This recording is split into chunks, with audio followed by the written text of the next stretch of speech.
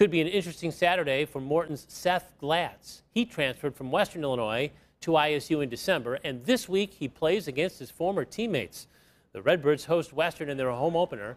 Running back will likely see an increase in his workload, with All-American Mason King now out for the season with a knee injury.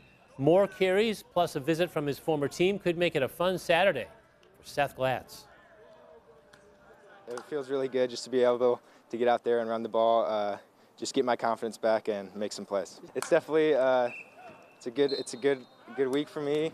I'm looking forward to it. Just getting out there, playing against all my teammates, old teammates, just being able to see them and get to play against them will be fun.